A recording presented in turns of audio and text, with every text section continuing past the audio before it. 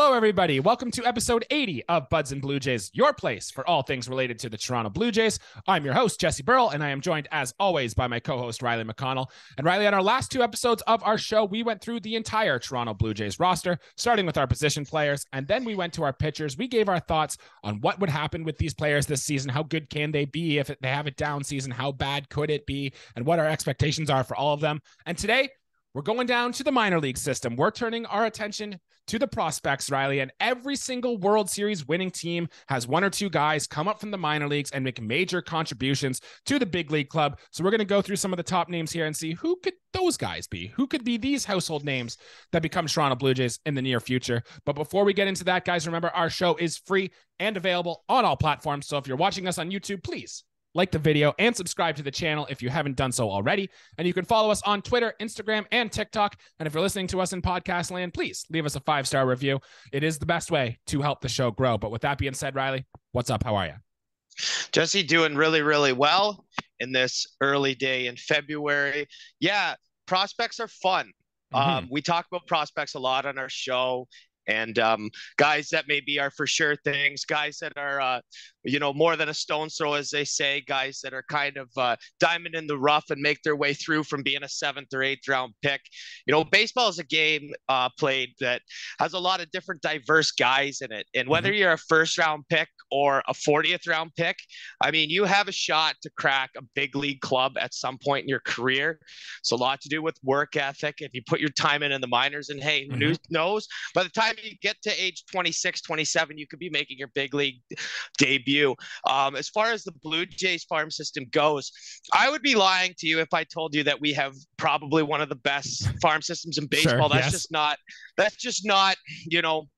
it's just not what we're looking like now. You could argue 3 or 4 years ago, we possibly did have a top 3 farm system, but that isn't like that anymore. We have gone out and acquired big pieces in exchange for some of our better blue chip guys from the Toronto Blue Jays farm system. And I mean, look at the guys that we've acquired through that, Matt Chapman, Brios, those are some pretty big names. I still rank us with a lot of guys, I'll say B-, C+ type prospects. Okay, a lot of middle of the road guys, a lot of guys that can still make an impact. Maybe not right this second on the team, but still a lot of good organizational depth as far as I'm concerned.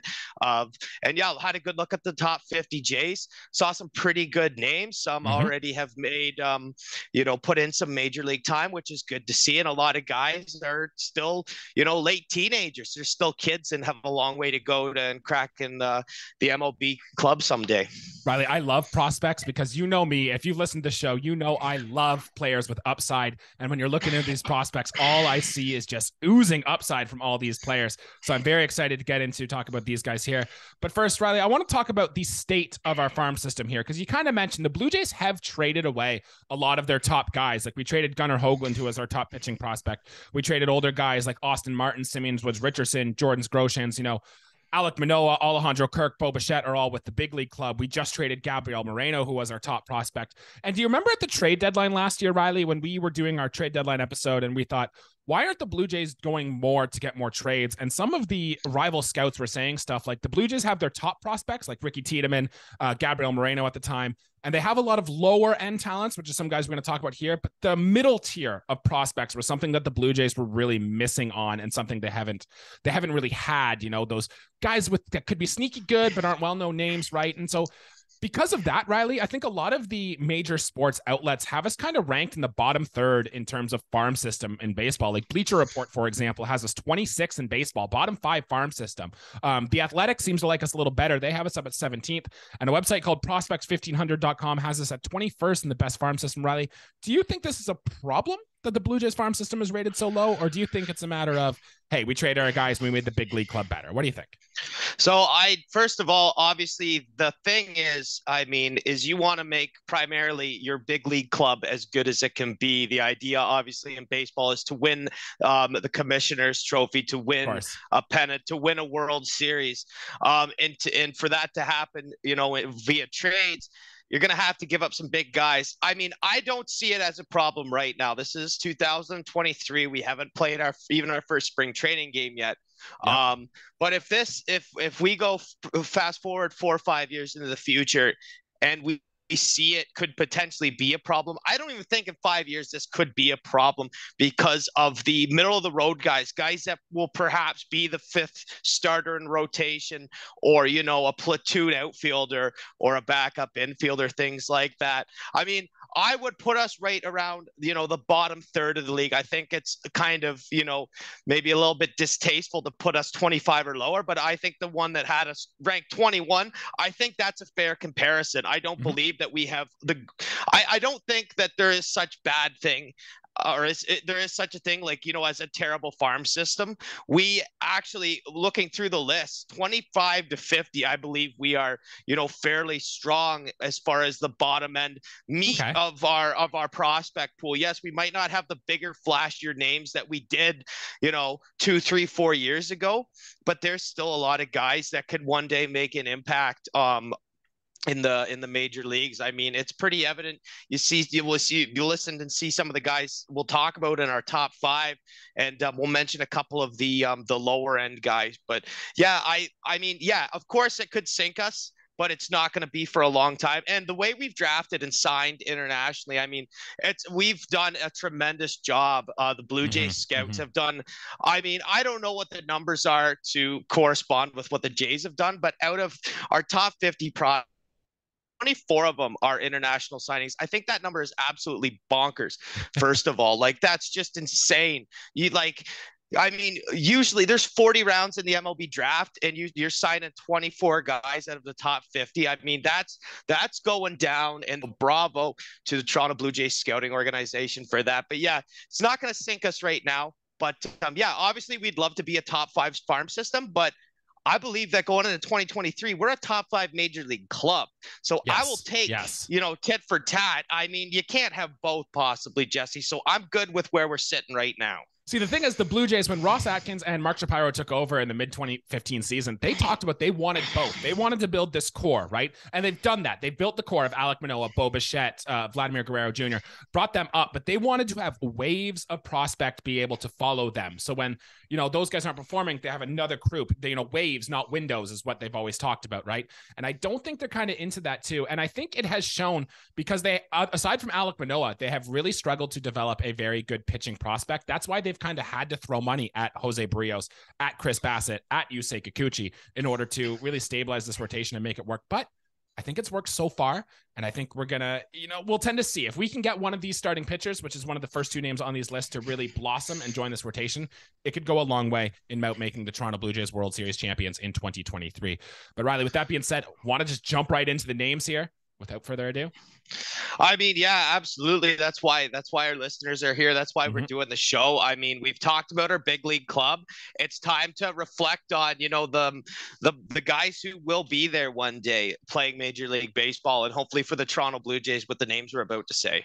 All right. Well, the Blue Jays have one, according to MLB Pipeline, top 100 prospect in baseball, and we talked about him lots last year. He is going to be the talk of spring training, Riley, and I'm sure if you're a Jays fan, you already know a lot about him. That is left-handed pitcher Ricky Tiedemann. He was a 3rd-round pick in 2021. He stands 6'4", 220 pounds.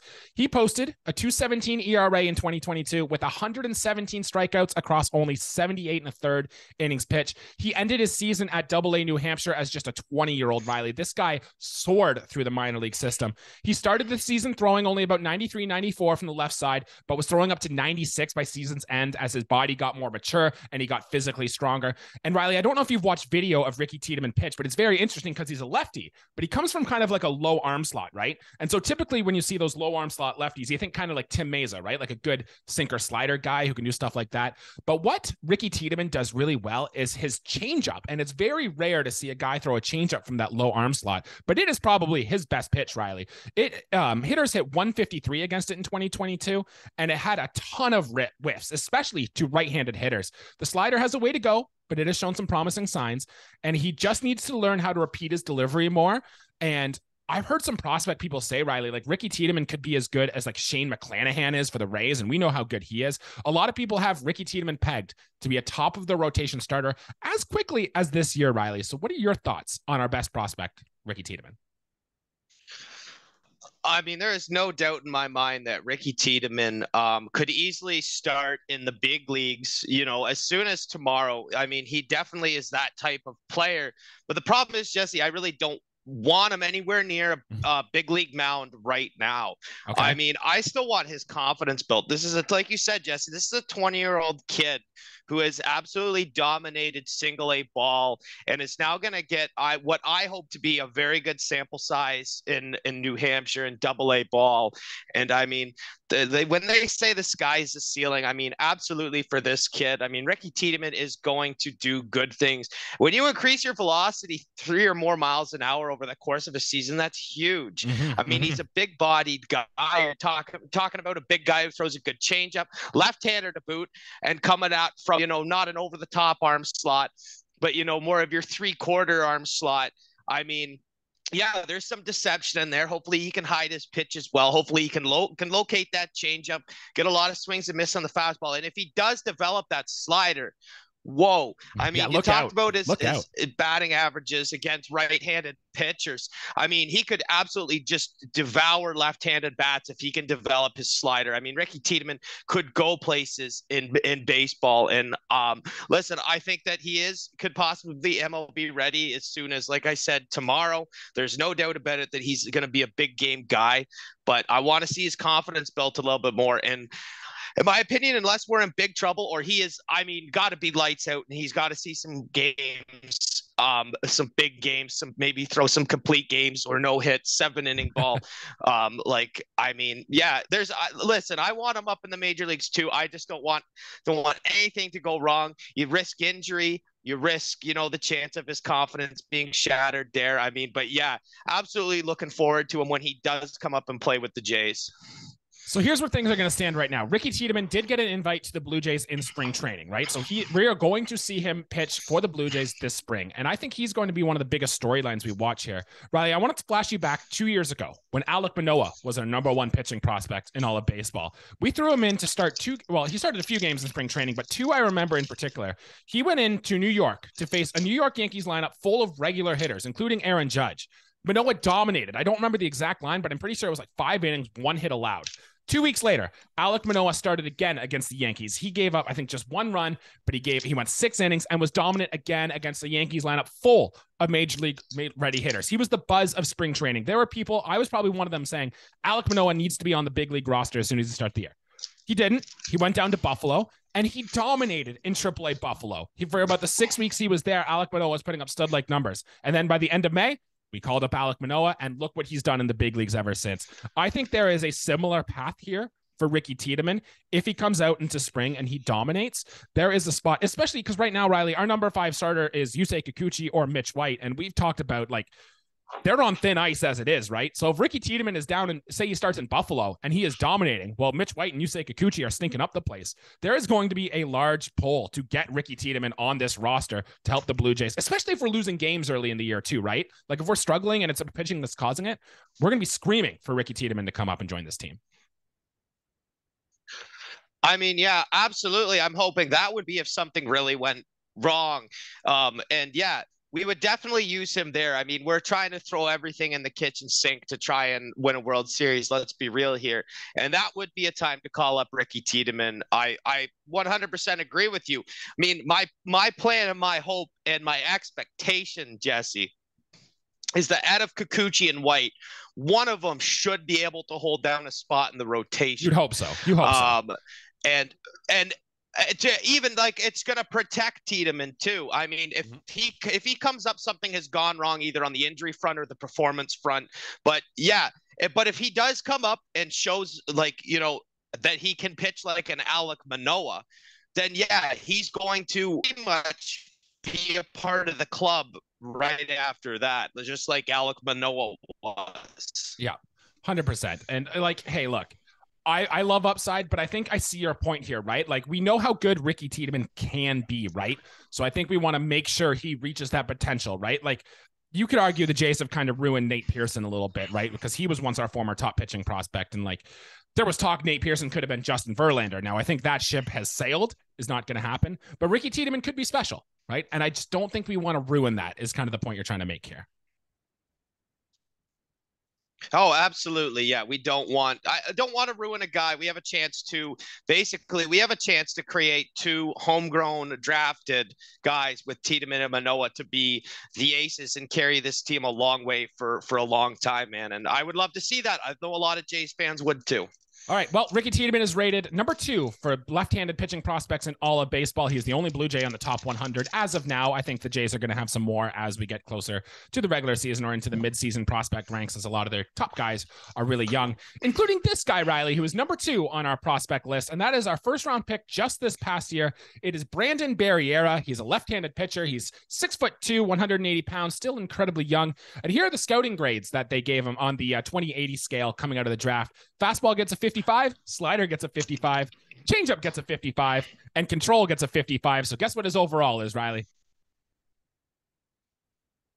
Well, he's a 55 guy, and I would say that the potential is still, very much could be. I mean, he's another left-handed pitcher, another kind of Tiedemann guy, maybe not with as much upside, but I like the size and the stature. And when we made this draft pick, I was super happy for us, man, because I feel like he fell in that draft. He did. So he was actually MLB Pipeline's 15th ranked prospect in the draft, and the Jays were able to get him at 23. And after we got him, I remember doing an interview, and here's what he said coming out of that. He says, like, looking at those 22 teams before me, they're going to regret this. I'm going to become the best pitcher in Major League Baseball. And Riley, these are the kind of things Alek Manoah was saying back when he was a prospect. So you got to kind of love this. This is one of those attitude guys. And, pitching is hard in the major leagues. Like, yes, you have to have the stuff, but if you have the mindset that you're going to go out there and you're going to be great, it's going to be really good. And it seems like Brandon Barriera, not only does he have the skills, right, from the pitches and stuff, he also seems to have the mindset to go out there and dominate. And I think I really like that in a young prospect. So mind over matter for sure. I mean, listen, when you're picked 23rd, it's a very bold statement to say that 22 teams will regret this. I mean, if you're ranked number 1 or number 2 and you fall to 5th, I mean, that's a good like you can say stuff. When he said this, I didn't feel embarrassed for him or anything like that. I just thought that it was a very bold take. Even if you do fall 7 or 8 spots, I mean, hey man, you have a lot of good tools that make you a good pitcher. And I'm someone who loves confidence. I will make a good comp with Alek Manoah. I don't think he will be as good as him, but another complimentary left-handed pitcher. I mean, 2 left-handed pitchers ranked 1, 2 in our farm system. I think that's absolutely fantastic. And I do love the confidence, but now it's kind of the character clause sets in. Like when you come out and say that as kind of your first line as a major league player, sure, yeah, you really got to back that up. And I hope he does. He's got a long way to go. I mean, we'll be talking about him and we'll see him go hopefully more up than down on MLB Pipeline. I mean, I don't know why this guy isn't a top 50 prospect right now in baseball. I feel like he is a very toolsy guy who will eventually, I think by year's end, there's a good chance he's in the top 50. I really do. But and because he's not pitching in the major leagues right now or won't be for another 2 years. So I really hope he backs up his word with some good play. Cause I mean, there's a lot to look forward to with this kid as well. He's an interesting guy too. He's not on the top 50 list just because he is so young, right? And we got to see what he looks like in the minor leagues first. But I'm going to tell you a little bit about his stuff here, Riley. His fastball sat around 92 in college, but he was touching 98 in bullpen sessions this fall. And his slider has some very good sweep to it. And the changeup, it looks like a fastball out of the hand, which is what you want to do with your changeup. You want to disguise it, make it look like your fastball and get players ahead of it. So he's probably on the Ricky Tiedemann timeline to success, I'd say, but he might be a year or 2 behind him. So I think he's well on his way. He's going to be there, but this is not a guy we're going to see this year, but it's a guy, hey, Blue Jays fans, we can dream on this. Let's see how he does when he gets to Vancouver or he gets to Dunedin this year and see what numbers he puts up. If he's dominating, like I think he can, it'll be an exciting guy to cheer for. Yeah, Barriera is really good, not a diamond in the rough guy by any means, but a very valuable piece to this organization. I think probably more valuable than people give him credit for. because I do think he'll shine in the lower levels of the minor leagues now. And hopefully when he does make the bigger steps to, double A and triple A, that, he's, he's developed enough control in his movement, maybe on his pitches, because we know the velocity is going to be there, that he's able to hold a spot in those rotations and then make it up to the big leagues. Because I can't, as good as Barriera it could be and is, I can't see him as a guy that makes tremendous leaps, but I could definitely see him picking off spots through the organizational depth chart and, earning his way onto a major league spot for years to come. He will be an exciting guy to watch for too as we get going on here. I'm excited for him. Riley, let's talk about another guy who last year when we did our episode, he was on the top 100 of a prospect list, but he's not this year. He's kind of fallen off. So we got to get your take on this guy. And Jays fans know him well. It's Yosver Martinez. He plays shortstop / third base. He was signed as an international free agent in 2018. He's 6'1", 200 pounds, Riley. And we talked last year when we did our prospects list that the Jays were being very aggressive with this guy's placement. He was 20 years old and we sent him all the way to New Hampshire. He was the youngest position player in New Hampshire by quite a large margin too, right? Now, there was some good and there was some bad with the year. The Jays really challenged him. So they wanted to see how he would handle this thing, right? Well, he had some good and some bad. The good, Riley, the power is real with Yosver Martinez. He hit 30 home runs in 118 games. Like that power clip is legit. It's very hard to do. And the only other two players in Double-A who hit 30 home runs last year, one was 24, one was 28. Yosver Martinez did this as a 20-year-old. So that's the good. The bad, actually, he did make some pretty poor swing decisions. There was a lot of strikeouts in that game. He found he was swinging and missing at a lot of curveballs down low in the zone, and he had a strikeout rate of 28.5%. That's a problem. Pitchers can find that hole in your swing, and they can go outfit it. So he's going to have to make better swing decisions, but there is the case, too, maybe he got a little unlucky. The BABIP, which we talked about, was very low. His OPS was only 732, but the Blue Jays' internal metrics probably had him closer to an 875 OPS, so a lot of variance here with Yosver Martinez. So, Riley, what's your take on this guy? I mean, first thing that jumps off the page, obviously, Jesse, is the power tool that Yosver Martinez has is real. If you were to say, one thing all the greatest position players have in common, what is it, Jesse? And that's probably that they hit for power. I mean, since the dawn of baseball, I think power for a position player is the most effective tool. It's easy for those guys to take over games and to be, superstar players, MVPs, if you will. I'm not saying Yosver Martinez is in any shape, to win an MVP, but he's definitely, he's already played. He's already got his small cup of coffee, a sampler dish, if you will, of the taste of Major League Baseball. And I predict to see him again at some point. This guy has, good infield tools, not great. I'd like to see him you can't change his speed. He's not an elite base stealer. Yeah. He's athletic enough to make plays on short and third base, but nothing that's going to get you. Yeah, nothing that's going to get you, unreal defensive numbers. But yeah, the swing and miss, that's definitely a call for concern. I mean, I do like that some players in this game, taking the Adam Dunn approach, which is either striking out or hitting a home run. I mean, that's the way baseball is a lot nowadays is, you get high strikeouts and high home run rates, and I'm almost fine with that. But if you're able to just kind of refurbish your contact tool a little bit more and maybe, put the ball in play a little bit more, that's certainly going to help with your numbers. And, but yeah, 30 home runs out of a 20-year-old is, that's special, man. You got a special guy with Yosver Martinez, and that's why I can just imagine you're going to see him in some big league games this year. My comp for him has always been Miguel Tejada, who was a big shortstop for Oakland and for Baltimore in the mid-2000s. And that's kind of the type of player I think Yosver Martinez could turn into.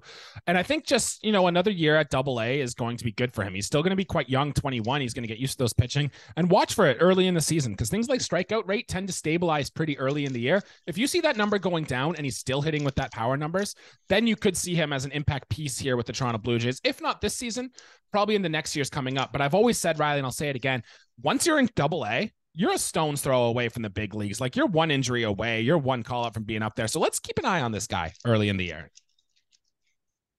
Yeah, he's a special guy. He's got good tools. I love the Miguel Tejada comp, of course. If I'm not mistaken, he has got MVP votes in his life. Whether He he's won has, an yeah. MVP, it escapes me. Okay, so he has. So that's a very good comp. That's a lot to live up to. But I believe that there's a good chance that if he can kind of hone in and develop a little more contact at the plate, that he could be a very effective infielder for the Toronto Blue Jays. All right, next guy on this list is a guy who's a little older as a prospect and a guy we are likely going to see with the Toronto Blue Jays this year, and that is Yosver Zuleta. Riley, I don't know if you remember a few years ago, I don't remember exactly what year it was, but he came into a spring training game and he looked electric. His fastball hit over 100 miles per hour. Some scouts say it's between Nate Pearson and this guy who have the best fastball in the Blue Jay system, and he's got that hammer curveball, which you love to see, right? He does flash a changeup as well, and although his stat line last year was a 3.72 ERA, which isn't that great. But he did have 88 strikeouts over 55 innings pitched, and he did battle some command issues, which is what most hard-throwing relief type prospects do have. The thing is with this guy too, Riley, he's 25 years old and he's still a prospect, but he hasn't pitched a lot. So he's 25 years old without that many innings on him. Because remember, in 2020, with the COVID year, there were no minor leagues. So he didn't get to pitch. He had Tommy John the year before that, so he couldn't really pitch again then either, right? So this is kind of his first big year in here. And even last year, he battled some knee and shoulder issues, which had him on the IL. So I think he's one of those guys, when he is healthy, he can put up monster stuff. It's just a question of getting those reps and getting the thing in there. But he's 25.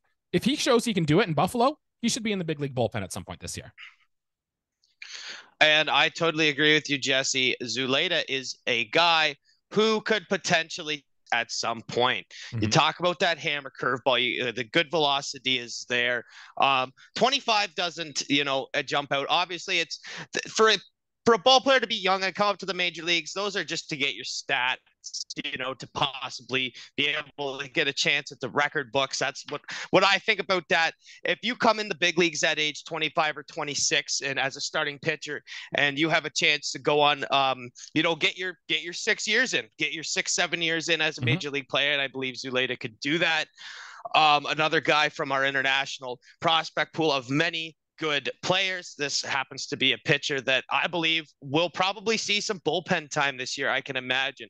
We have a plethora of arms, and I don't want him to jump up any spots ahead of the already guys, maybe a Zach Pop or any other younger relief pitchers that we have. I mean, Zuleta, obviously, the idea would have him to be starting games, but that's a bit of a future away, I think. But I would still like to see him get some time in and have a couple innings at some point. Obviously, this is a guy who is going to start in our top two systems, and I think he's gonna rip it up in AAA. Yeah, I think the Jays are actually going to send this guy to Buffalo, and they might actually have him pitching in the starting rotation. And if this was like the 2017-2018 Jays team, which we were quite bad, then I would have been all for this. Let him develop as a starter, see what we can do. But the Jays team now is ready to win, and we kind of need a guy like this in our bullpen. And I kind of hope that's where the Jays end up putting this guy, is into our bullpen, because 100-mile-per-hour fastball out of the pen is going to be awesome. He could be like an next Jordan Romano, right, if everything goes well. My comp for him, Riley, Jason Grilli, who was a former Blue Jay and a longtime Pittsburgh Pirate. I think if everything goes well with that hammer off-speed pitch and the good fastball, that's kind of how I see Yosver Zuleta turning into. Yeah, obviously hey, when you could touch triple digits, obviously it's a lot more common nowadays than it was in the past, but definitely a powerful right-handed pitcher is I believe that the best pitchers in baseball history have been right-handed hard throwers. So again, when you talk about the comps, Jason Grilli might be selling it down a little bit to what he possibly could be. Hey, not a lot is known on this guy because he hasn't put in the time, really hasn't put in the time yet. He could be an absolute bust this year. There's still that possibility, but I'm dreaming of a good year in AAA for this guy, and I can just imagine some innings from the bullpen in the major leagues. But yeah, he's again a guy who needs to really show us and the coaches and in Buffalo and in Toronto that he can do that. 25 years old, even if it's less experience. So you kind of want to move a guy up the ladder that's at the age 25. Yeah, you got to see what you got from him, right? Yeah, exactly. I mean, it's kind of sink or swim for him, and hopefully this guy can swim in because he would be a great piece for this team. All right, and the last main guy I want to touch on here, and this guy, like Brandon Barriera, is probably the furthest away on our team, but that is Tucker Toman, Riley. And you know how much I love upside. Tucker Toman is oozing with upside. He was a second-round pick last year. He's probably going to play shortstop or third base. You know, his arm strength isn't the best, so some scouts think he might end up at second base on the later in his career. But he's 6'1", 190 pounds, Riley, and he's a switch hitter. So I know you love a good switch hitter, and the Jays haven't had a ton of them throughout their franchise history. But the thing with him, Riley, is the bat, and it's very projectable at that. Still just 19 years old, and he's a long way away from the majors, but he hit 289, 391, 368 last year in his first stint in the minors, and he is your typical attitude guy, kind of like Brandon Barriera. He's your first guy in, last guy out. The work ethic he had has been enamored by coaches, not only with the Blue Jays, but when he was in college, and even like some of the guys, like when he was in high school and some prep programs, have always talked about Tucker Toman's bat speed and how good he can be. And I have a friend who's been in love with Tucker Toman since before he was even draft eligible for years now. Like, he understands his swing very well, and he can barrel baseballs with ease. The upside in this hitter, Riley, could be huge for Tucker Toman. Now, again, a long way to go. A lot can happen between now and then, but just keep your eye on Tucker Toman, maybe being one of the future core pieces of the Toronto Blue Jays in years to come. You want to talk about switch hitting infielders? One comes to mind, and that's Chipper Jones. He was never really the best defender at the start of his career. But one thing he could do, Jesse, from both sides of the plate, Chipper Jones, was he knew his swing, and he could hit the ball, barrel a ball up. Mm-hmm. And yeah, Toman, the thing is, that's, you know, what sends, you know, your lineouts to get to driving the ball over the shortstop head and, you know, possibly into the gap. There's a long way to go, Jesse, and he could easily I mean, I'm not saying he will. It's going to take some hard work, but he could be surpass Barriera for sure on this list at some point, because he does have the makeup, especially as a switch hitting infielder, which I think is very important. If he could make himself out to be more of a second baseman, that'd be great. But even a switch hitting second baseman that hits for contact well on both sides of the plate and possibly could develop the power for one side of the plate, that would be very good. That would make you that would set you ahead of most second basemen in the minor leagues to even start out. You know, if your arm doesn't develop, that's fine. Make sure you have at least a glove or an arm if you're suiting up and Double-A in the future. But I mean, yeah, this guy, if he hits the gym and can develop some power to his game, I mean, he's still very young. And I know he's probably thinking, you know, he could possibly turn into, I say Chipper Jones now, Chipper Jones, Hall of Famer, over 400 home runs. It's a hell of a comp, but, you know, the potential to do something like that, I mean, I'm gonna say it that he might not be him, but he's got a lot of the same features. He can develop his game better defensively, hit the gym, develop his throwing power, then develop his power at the plate, and he could make himself into a fine ball player. All right, I like it. Those are the top 5 on the Blue Jays system. I think Tucker Toman is going to likely be a top 100 prospect at some point, as well as Brandon Barriera. Riley, do you have Ricky Tiedemann's probably our favorite because he's probably got the most dominant. But do you have a favorite out of these 5 that you're excited to see the most? I mean, to be honest, it's hard. We've done such a good job at developing guys that were already within our system and developing, you know, younger guys like a Zach Pop, then trading for guys that are in bullpen. So I'm referring to is Zuleta. Yeah. Because I mean, to be honest, I feel like he might get pushed behind in our organizational depth chart because of the amount of good relief pitchers we have. And again, sure, I would be fine at throwing him into the fire, so to say, as being a arm, maybe even in a mop-up role, or when we have a hefty lead in a game or something like that. It would just be nice to see him get some innings this year. He's definitely I mean, I definitely don't have a favorite. My favorite players actually wear to see him in a Blue Jays jersey this year, if not next year. All right, well, I want to talk about some other prospects of note here, guys who are close to the big leagues who we'll likely see in Toronto at some point this year. The first one is Addison Barger, and he is likely to get some big league time with the team. For what it's worth, Riley, he had a home run off Kevin Gausman during spring training last year that really caught Kevin Gausman's attention. Like, it made him say, wow, like, who's this kid? He started the year in high A and ended up at triple A, high riser, 308, 378, 555 line with 26 home runs, and he cut down on his strikeouts at every single stop. All great things, all things you like to see. He has the Danny Jansen / Marcus Semien approach to hitting. Get the ball out in front, put it to your pull side to get the power going. The arm strength too, off the charts. He could be really good. And it seems to me that if like Cavan Biggio struggles out of the gate, which we really can't rule out, it might be Addison Barger, the first man up to take that spot on the roster. Quick thought on him? No, another guy who I can't imagine is going to be in the club till maybe 2025 or 2024, 2025. But again, a guy with a lot of good tools. Nothing that's outstanding, Jesse. But again, a lot of middle road guys that are going to, be very good at the minor league level. Not going to put up, Cavan Biggio minor league numbers by any stretch of the imagination. But definitely guys who are going to he's gonna be good in the minors. There's no doubt about it. Hey, he did. He had an OPS over 900 last year, and if he keeps doing that, then he will be in the big league club. And who knows? Maybe he just never stops hitting, right? And maybe it turns out to run some piece. So, and that's when you get with Jesse. When you get up there and you don't stop, then you're gonna stay, right? That's the idea, man.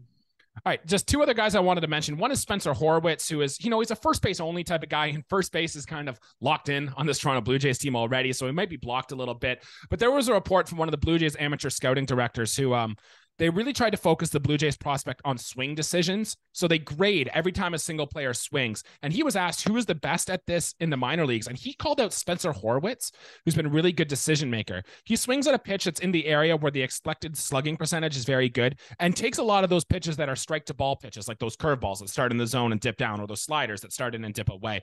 He got a 75 plus grade on that. He's able to take those pitches. So Spencer Horwitz seems like one of those guys whose swing decisions are really good. And plus he's got a bit of power there. So if there ever is an injury to Brandon Belt or, God forbid, Vladimir Guerrero Jr., we could see some Spencer Horwitz in here. And the other guy I wanted to talk about here is Gabriel Martinez, who has started the year in Single A Vancouver, but was left unprotected in the Rule 5 draft. And I'm actually kind of surprised no one took this guy. He had 324, 381, 490 across his final 113 plate appearances last year. And he's still just 20 years old.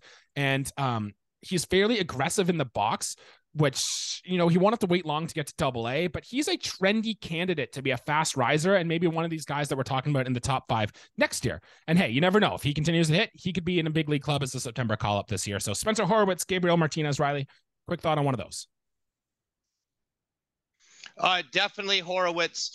You talk about a guy that has a good eye up on the plate mixed with power. I think that's important, man. He's going to be a guy who's going to crush some pitches this year in the minor leagues.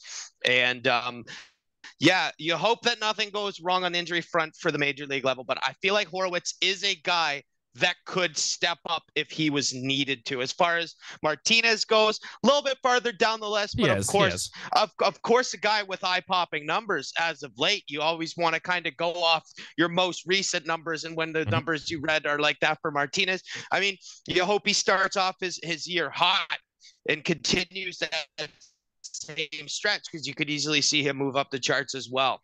Yeah, absolutely. So, Riley, you and I have done through the rest of the list. These are the big main guys. Those are the names you need to know. But I want you to give me one or two names that, hey, maybe Jays fans aren't thinking of that could be a surprise of moving up prospects charts this year. What you got? I got outfielder Desan Brown actually as my first guy. This guy was acquired in our draft in 2019.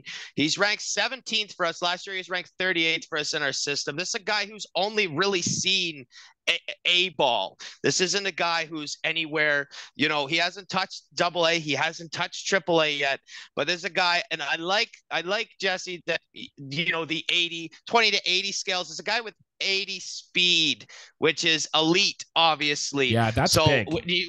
When you start off with that sort of athleticism, and if Desan Brown can play middle of the road defense, if he can play serviceable average defense as an outfielder and develop his contact tool better, I think that Desan Brown could be a big league outfielder and possibly, not a guy who is, I mean, to say he might be a leadoff hitter, he has at his very best, potential, he will be a leadoff hitter as a major league player. I believe he could be a very effective bottom of the order guy, a guy who could play a lot of good small ball for you. And I like small ball, the stealing bases. Maybe I know Jesse hates bunts, but is a guy who can possibly bunt for you. But of course, Jesse, you want to see you want to see him develop his contact tool. Desan Brown has a lot of upside. This is a guy who is not going to hit for power, but this is almost, I'm not going to say he's a Juan Pierre comp, but he's someone around the same nature where he is all contact, not a lot of power and a tremendous foot speed. And if he can put it together and can play at best wherever he goes, a average or above average defense, that would be perfect. The other guy's an old name. Before you go on him, Riley, I do want to add something about Desan Brown here. He is the type of guy too that you want on every playoff roster. A guy who's got speed, who could steal you a base just like that. Like we've seen Terrence Gore hang on to playoff rosters for a long time. So Desan Brown could be that type of guy. If the Jays are going to the playoffs and Desan Brown isn't in the major leagues, they might just call him up, put him on the bench just so he could be a pinch runner, steal a base guy. I like that comp there. Now go on to your next guy. Yes. So as I was saying, this guy is an old name. This is a 2018 round, or I believe first or second round pick. He was picked in the first two rounds, Adam Kloffenstein, and he has fallen to 44th on our list. Now, Jesse, we talked before the show, and you said, now, Riley, why? I mean, this is a guy who used to throw 98. Yeah. Why all of a sudden do you select him? Now he's throwing in the lower 90s, and I believe that this could be a great bounce back year for him. This is a guy, if he could turn himself into a different type of pitcher, obviously big body and velocity as a right hander is number one. But as we're seeing and what's working for the Blue Jays and guys like we've got Chris Bassett and Kevin Gausman, not saying that Kloffenstein will be one of those guys, but could possibly be a number 4 or 5 pitcher in the future or a long guy out of the pen. Adam Kloffenstein could do himself a justice and develop his secondary pitches like a sinking fastball or a cutter, working on the command for those and placing them low in the zone. Be very effective for him. We know he's not going to blow away hitters with 96, 97, or 98, but to throw 90, low 90s and get a good cutter across or get a good sinker, we know that pitch with the defense that we've put around our major league team, or, in the minor league system, we could get him some ground outs. We could, limit his pitch count that way. He could go later into games, or he could get you out of jams in different situations. He's obviously some sort of specialist that way because he's not going to be the fireballer that he once was maybe projected to be. I will say when we drafted Adam Kloffenstein back in 2018, he was supposed to be this high school, this toolsy guy coming out of Texas. Like, I think a lot of people really like the guy, but you never like to see these guys whose numbers just kind of struggle and they dip. And not only that, he's losing stuff too. Like, not only was his ERA over 5, he also walked 55 batters last year. But for what it's worth, there is still glimpses of upside. Like, the guy had it once, he can get it again. Right. And if he can learn how to adjust himself into like that role where he's saying he throws more of a sinker and he can be a kitchen sink type of guy, there is something here. You need something to spark with him. And once this guy's had this upside, he can get it back. It's just he's got to find that spark. So maybe the Blue Jays coaches can do that with him. But remember, still just 22 years old, still got some development time in front of him. We'll see how this guy goes. Riley, my two guys I wanted to mention, the first one here is Zach Britton, who will also be playing for this team in spring training. He looked awesome in the Arizona Fall League. Some people described him as the toughest guy to get out in the whole league. So he's a guy who we could be seeing at some point this year. Keep an eye on him this spring. And the other one is Adrian Pinto. He was a guy we got in the Randall Kritchik, Raimel Tapia trade. Good speed, good defense guy, a guy who does all the little things well. And if the bat ever comes around, he could be a real impact piece for those guys. So those are two names I want Jays fans to listen to as we go forward and remember them as we go on. A lot of big names, Jesse. Not big names. As most people who watch our show, I know, are big into baseball. If you're not really in, remember those names. I mean, there was about 8 or 9 good ones. If you do remember them, that's great. If you're a baseball connoisseur and a nut like us, I mean, let us know down in the comments what you Please, guys yes. think. Kloffenstein, obviously there's a low percentage that he's going to ever make the big leagues, and he's taken a lot of steps back. There's also names we didn't mention on the list, and if you're screaming at your phone or screaming at your computer, we apologize. To go through 50 names is very hard, but obviously the big ones to take away have already been mentioned. I feel like we have a good top five, and again, to have us ranked less than 24th, I think is a bit criminal. To have us ranked around 21st, 20th, I think does its justice. But remember, folks, we have a team that's going to, compete for a championship this year. And, we have a tough division to play in. I've always considered the American League East to be the toughest division in all of baseball. And I mean, we had to make the necessary transactions. And I believe it's obviously for the best, Jesse, but when our top prospects are two great left-handed pitchers with a lot of upside. Still super happy about that, man, obviously, and some position players with elite speed. We got pitch recognition. We got power, athleticism, still all over the board, man.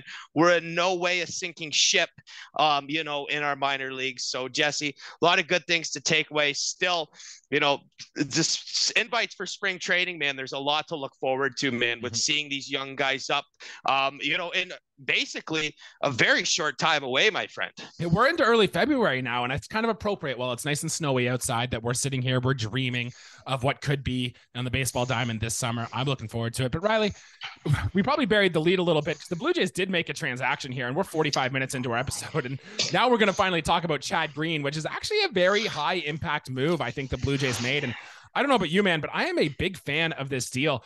The contract is essentially 2 years, $8.5 million, but there's a lot of complicated options that go through it here, right? And he underwent Tommy John surgery back in June, so he won't be able to pitch for the club to the second half. But Riley, we've seen Chad Green a lot. He's pitched for the Yankees. We kind of know what he is. That fastball, very elite. In fact, since 2017, his fastball has been one of the best in the game, better than guys like Zach Wheeler, Max Scherzer, like a very good fastball out of Chad Green. And think about this Blue Jays team come trade deadline season, right? More than likely, we're going to be looking for another reliever in our bullpen because we always need more relievers. Chad Green is going to be the type of guy you'd want to try to acquire in a trade. So I think it's a great piece of business. Let's get this guy now so we don't have to worry about it. So it'll already be a boost for the second half of our season. Riley, what are your thoughts on the Chad Green signing here? First of all, Jesse, I want to say that you want to talk about 29 other teams passing on something, as opposed to the 22 or whatever. I can't believe Chad Green was still available, first of all, because this is a pitcher that, yes, we've seen a lot of. This guy throws gas. He's not an overpowering looking fella on the mound. He's very, very baseball player, looking like. He's not a huge dude, but he throws absolute gas. And this is a guy who's, I believe, his career strikeout rate is tremendous. His Ks per nine. And it feels like, in what I've seen him, I feel like he doesn't give up the free pass a lot. Maybe prone to the long ball, perhaps. Your typical relief kind of stats, man. I don't think, turn back the clock 2 or 3 years. I think that's when he was at his best. Obviously, pitchers, when they come across this and they have huge regressions, it's either you falter or you pick right back up where you left off. And I hope that Chad Green can slide in when he's healthy and be a big part of this rotation, because it is a huge acquisition, man. I mean, this guy could be absolutely lights out. I've referred to Swanson being our setup guy in Garcia, but when you're talking about Chad Green too, if Chad Green can do what he has done in years past, I mean, I would also be crazy not to think that at some points he has pitched like Jordan Romano when he was the Yankees closer. He is just that kind of pitcher, man. And we wanted to add velocity to this bullpen. We did not have guys that threw 97, 98. Now we have that guy. It sucks that we have to wait for his return, but I absolutely love this deal. We have now almost too many good things, and we wanted to add pitching, and I feel like we've absolutely loaded up on relief pitchers, man. I think that's very important. I thought we did okay. We had an okay bullpen last year with some guys that definitely overperformed, talking about guys like Garcia, perhaps. But now I mean, Garcia, I hope he is as good as he was last year, but he almost doesn't have to be as good with the likes of Swanson coming in and with the likes of when Chad Green returns. I mean, that's a big move, man. It is I mean, I know that Blue Jays Twitter thinks that this is an impactful trade. If you don't think it's impactful, you obviously haven't seen Chad Green pitch or just don't really, I don't really like the Yankees either, but if we're going to take away anything from it, it's that relief pitchers are a dime a dozen. They flip over. He pitched for the Yankees for a long time. He's returning to an American League East club, and I'm super happy to have him, man, because he's going to be, when he comes, he's going to be very, very good for us. Yeah, career numbers at Rogers Center too. 30 strikeouts and only 1 walk at all of his times pitched at Rogers Center. So that is quite good. Now, a lot of that came against the bad 2017 to 2019 Blue Jays, but hey, it's all the same. The numbers don't lie, right? So very excited about that there. Yeah. Very good. And I've always liked that the Jays, I thought the Jays should have gone after those Tommy John guys more. Drew Pomeranz, Garrett Richards are guys that came to mind. It's like, I don't know why the Jays never did that. So I always like that they did that here. And he had about 20 to 25 teams interested in his service, but the Blue Jays were on him from the start of the offseason, it seemed like. So they really wanted Chad Green, and I think they got it. And the contract, Riley, here's what I want to go on here. And I've never seen a contract like this before in all of Major League Baseball. So Chad Green in the 2023 season is going to make $2.25 million. Okay. So at the end of the season, the Jays have a club option. If the Blue Jays say yes, we will have Chad Green under contract until 2026. If the Blue Jays decline that option, then Chad Green gets a player option. If Chad Green says no, I don't remember the Blue Jays get another option after that. If Chad Green says yes to that player option, he will be a Blue Jay through the 2024 season. If it's no, the Blue Jays receive a 2-year team option again. If the Jays accept that, he will be on the team until 2025. If the Jays decline that, he will be a free agent after this year. So it's like layers, Riley, of options. All we know is Chad Green is a free agent this year and likely at least one more year after this, with the potential of it being all the way till 2026. Yeah, when I watch this video, I'm gonna have to replay that part. Yeah, it's exactly confusing. Hey man, I don't do the business side of baseball, but I can tell you from the business side of baseball that whenever I play MLB The Show 22 and I find him as an available free agent, I sign this guy because he's an easy guy to pitch with. He strikes out a lot of guys. Again, right-hander, a lot of velocity, man, a lot of swing and miss from the batters that he faces. I mean, yeah, the contract's a little complicated, but if he performs, like, what the hell does it matter, right? Absolutely. I'm excited to see it in the pen. Follow us on TikTok and on Twitter for more information on Chad Green there. Some news and notes, Riley. Jazz Chisholm will be on the cover of MLB The Show 23. It's a game I'm probably going to get, and interesting choice for Jazz Chisholm, but hey, he's a flair guy, a guy who's kind of fun around the game of baseball, so I understand why they did it there. Jesse Barfield and Rich Harden were elected to the Canadian Baseball Hall of Fame. Jesse Barfield, longtime Blue Jay. Rich Harden, Canadian kid, longtime Oakland A. Congratulations to the both of them. And also congratulations to Anthony Bass and his wife, Sydney, who are expecting a child, and they will have that coming at some point in August, so congrats to them, Riley. Any takeaways on the news and notes? Yes, of course. MLB The Show. I do like. Hey, I love the how MLB is selling the game. I love the double cover with the Jeter on the Legends edition. I think that's cool. I think that Jazz Chisholm. Hey, do you give the thumbs down? Derek Jeter is a guy who. We're trying to sell the game here. Yes, up in Canada, we have to poo-poo them, but you can't tell me that. Millions of people are going to buy that just because of him. Of course. If you want to, we're looking to sell the sport here. Obviously, we'll crap on any. We crap on the Yankees here, not all the time. We could crap on them more today, but we won't. I will hold my tongue in a later day. We'll talk about what we were going to talk about, perhaps. But I love how we're selling MLB, and obviously MLB The Show is going to be great. Yes, Jesse Barfield, part of that. One of the best outfield, if not the best outfield that we've had with Mosby and Bell.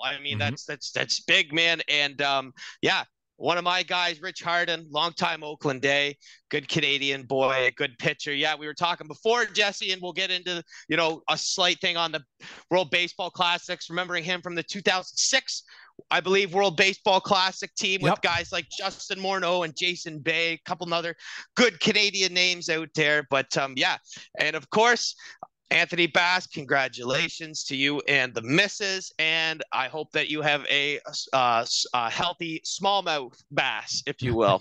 Love that. Absolutely. Just some more news and notes, Riley. This has stuff to do with the Renos. There's a thing going around Twitter, and we're kind of excited about the new areas they have on there, right? The new bars that are going to be in the right center field, like the Corona Lounge or whatever. And there's going to be a terrace, and there's going to be where I usually like to sit. And when I go to Jays games, I really like that right field right behind the visitors bullpen, section 104, 105 were always places I really like to sit, but they are now changing that into like a mezzanine area. And my thought when they were building this is that you will be able just to buy your ticket. And if I wanted to go have a beer in that area, like I should be able just to go walk around, go in there and chill. But apparently what the Blue Jays are doing, which I hate, but I'll let you get your thought on it, is that they are selling out those areas for the right to be reserved. So you can bring a group of like 30, 40 people and reserve those areas for your group, right?